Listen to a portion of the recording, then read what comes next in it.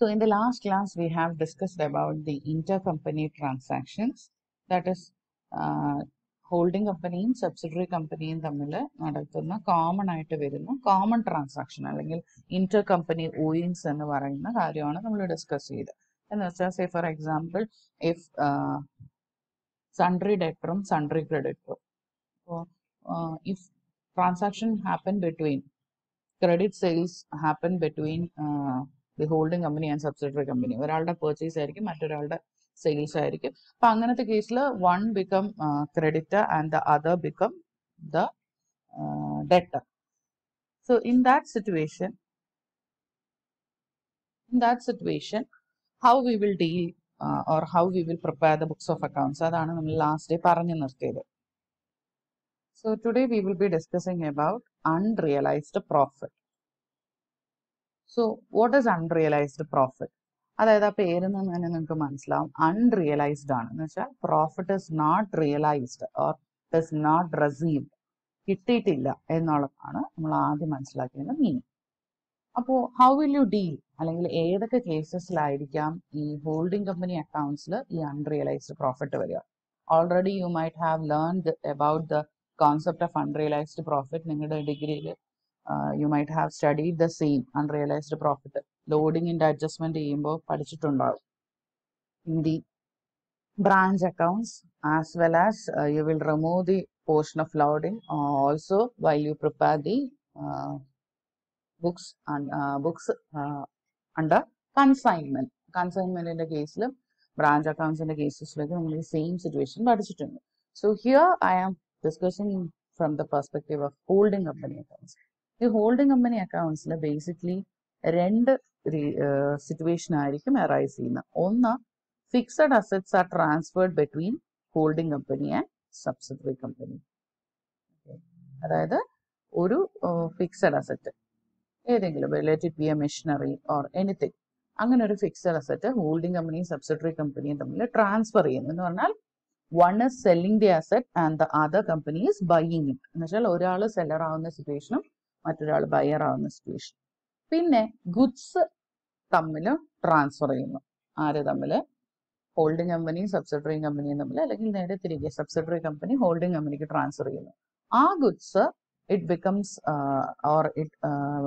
Becomes closing stock ആയിരിക്കുന്ന situation. അതായത് transfer ചെയ്ത ഗുഡ്സ് കുറെയൊക്കെ കസ്റ്റമേഴ്സിന് ഏത് കമ്പനി ആയാലും കൊടുത്തിട്ടുണ്ടാകാം. ആ കൊടുത്തിട്ട് ബാക്കി റിമൈൻ ചെയ്യുന്ന situation at the end of the year. അപ്പൊ ഈ ക്ലോസിംഗ് സ്റ്റോക്കിൽ എന്ത് എലമെന്റ് വരും? ഈ അൺറിയലൈസ്ഡ് പ്രോഫിറ്റിന്റെ എലമെന്റ് വരും. അങ്ങനെ ബേസിക്കലി രണ്ട് സിറ്റുവേഷനാണ്. അപ്പൊ ആദ്യം ഞാൻ പറയാൻ ഉദ്ദേശിക്കുന്നത്, I will discuss confine my discussion to the fixed asset adjustment. So let us take an example and discuss the same. Holding company and a subsidiary company, and holding company transferring a fixed asset, let it be a machinery.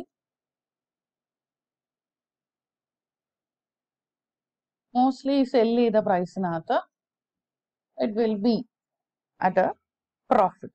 Okay, companies are especially അപ്പൊ അവര് transfer ചെയ്തിട്ടുണ്ടാവുക എന്തായാലും ഒരു പ്രോഫിറ്റിലായിരിക്കും. എന്ന് പറഞ്ഞാൽ മെഷീന്റെ may be actual cost may be 2 lakh എന്റെ cost price, ചിലപ്പോൾ transfer ചെയ്തിരിക്കുന്ന പ്രൈസ് അല്ലെങ്കിൽ സെല്ലിംഗ് പ്രൈസ് എന്ന് പറയുന്നത്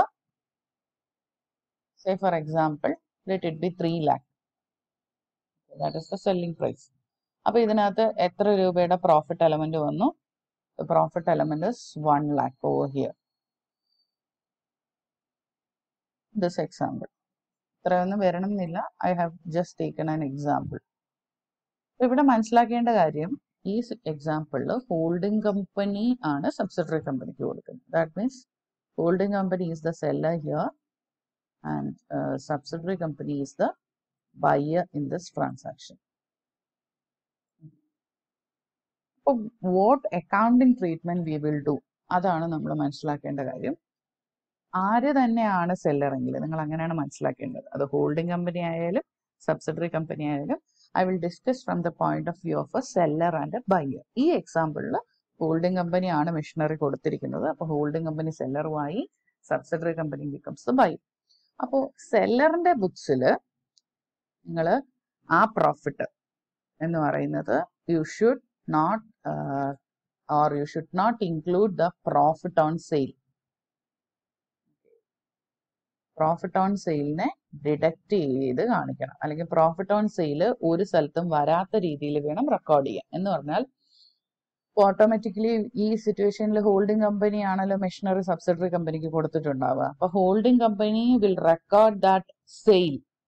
ഓക്കെ, ഇങ്ങനെ ഒരു മെഷീനറി സെയിൽ നടത്തി എന്നവർ റെക്കോർഡ് ചെയ്യും. പക്ഷെ റെക്കോർഡ് ചെയ്യുമ്പോൾ ശ്രദ്ധിക്കേണ്ട കാര്യം, ആ പ്രോഫിറ്റ് വരാൻ പാടില്ല. Because that profit is A unrealised profit. Clear?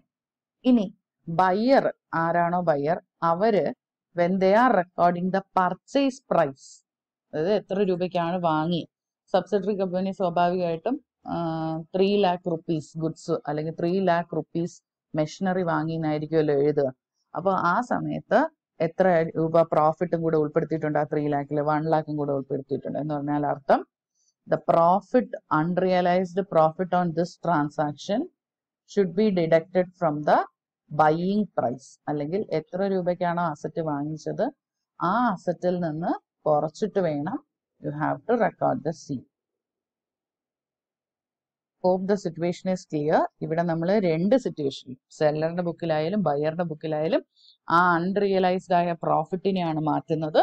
അല്ലെങ്കിൽ ചുരുക്കി പറഞ്ഞാൽ യു വിൽ റെക്കോർഡ് ഒരാളുടെ സെയിൽസ് ആയിട്ടും മറ്റൊരാളുടെ പേർച്ചേസ് ആയിട്ടും, എന്ന് വെച്ചാൽ സെയിൽ ഓഫ് അസറ്റ് ആയിട്ടും പർച്ചേസ് ഓഫ് അസറ്റ് ആയിട്ടും അങ്ങനെ പറയാം. സെയിൽസും പർച്ചേസും എന്ന് പറയുന്നത് സ്ട്രോങ്. ഹോൾഡിംഗ് കമ്പനിയുടെ സെയിൽ ഓഫ് അസറ്റ് ആയിട്ടും ബൈയിങ് കമ്പനിയുടെ പർച്ചേസ് ഓഫ് അസറ്റ് ആയിട്ടും നമ്മൾ റെക്കോർഡ് ചെയ്യും. Only at the cost price. എന്ന് പറഞ്ഞാൽ കോസ്റ്റ് പ്രൈസിൽ എന്ത് എലമെന്റ് വരില്ല? പ്രോഫിറ്റ് എലമെന്റ് വരില്ല. അല്ല എങ്കിൽ മനസ്സിലാക്കേണ്ട കാര്യം, if you are recording 3 lakh എന്ന് എടുക്കുകയാണെങ്കിൽ you have to deduct the profit element. Profit element ഉറപ്പായിട്ടും ഡിഡക്ട് ചെയ്തിരിക്കണം. ഇത് ഈ ഒരു സിറ്റുവേഷൻ എന്ന് വെച്ചാൽ holding company is selling to subsidiary company. Just reverse the case. Subsidiary company is transferring, subsidiary company is selling a machinery to holding company. ഒന്നും മാറില്ല. അപ്പോഴും ഞാൻ പറഞ്ഞ പോലെ തന്നെ സെല്ലർ ആരാണോ, സെല്ലർ സെയിൽസ് റെക്കോർഡ് ചെയ്യുമ്പോൾ അല്ലെങ്കിൽ സെയിൽ ഓഫ് അസറ്റ് റെക്കോർഡ് ചെയ്യുമ്പോൾ പ്രോഫിറ്റ് എലമെന്റ് എടുക്കാൻ പാടില്ല. ബയർ അസറ്റ് പർച്ചേസ് ചെയ്തു എന്നുള്ളത് അല്ലെങ്കിൽ അസറ്റ് ബോട്ട് എഴുതുമ്പോഴും എന്ത് എലമെന്റ് ഇൻക്ലൂഡ് ചെയ്യാൻ പാടില്ല? പ്രോഫിറ്റ് എലമെന്റ് റെക്കോർഡ് ചെയ്യാൻ പാടില്ല. Hope the situation is clear.